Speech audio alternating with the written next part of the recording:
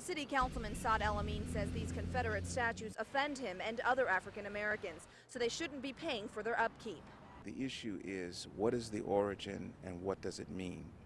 Because when you put taxpayers' money to support something, then you glorify it and you defend it. And this is the basis of white supremacy. El-Amin thinks the $40,000 for annual maintenance should come from a private group. But Paul Fiennes, who lives a block away and heads up the Fan District Association, says that's impossible. We couldn't raise those funds. We have a small budget that we support programs for children and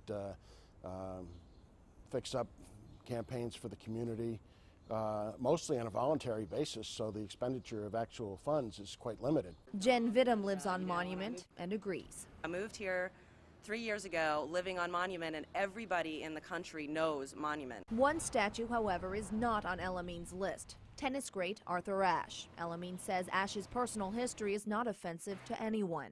I believe that the public has and government has an obligation to put up statuary, but they should only be putting up statues to men and women who are to be admired